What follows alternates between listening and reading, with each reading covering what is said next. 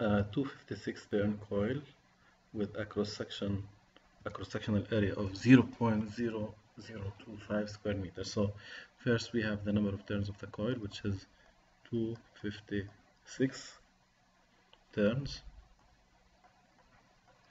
and the cross-sectional area is given as 0.25 square meters, is placed in a uniform external magnetic field. Again, uniform means that the magnitude or the strength of the field is constant and its direction does not change.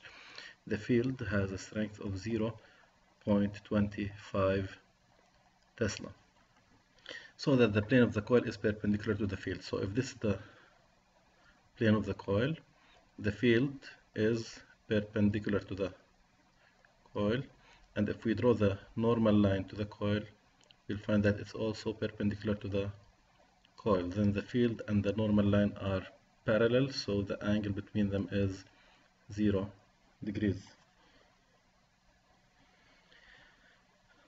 The coil is pulled steadily out of the field. Okay, so if the coil is pulled out of the field, when it's out of the field, then there will be no effect for the magnetic field on the coil. So this is the initial magnetic field, and the final magnetic field will be equal to 0 Tesla because the coil will be out of the field in 0.75 seconds. So the time duration for this to happen is 0.75 seconds. Find the average induced electromotive force in this interval. We have to find the induced electromotive force.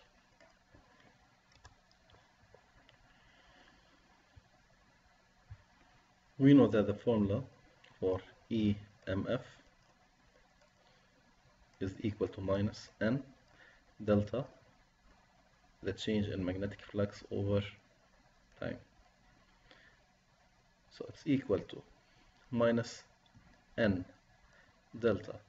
The magnetic flux is BA cosine theta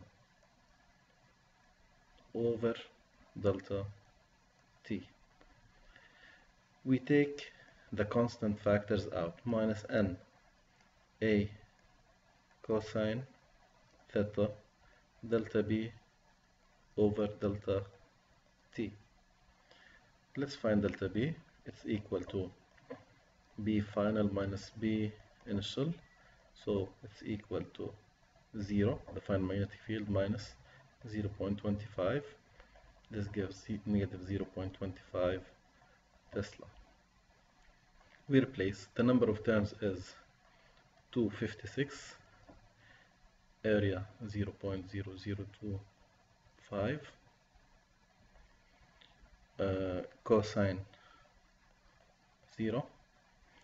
Now delta B is negative 0.25 over delta T, which is 0.75. The answer for the induced electromotive force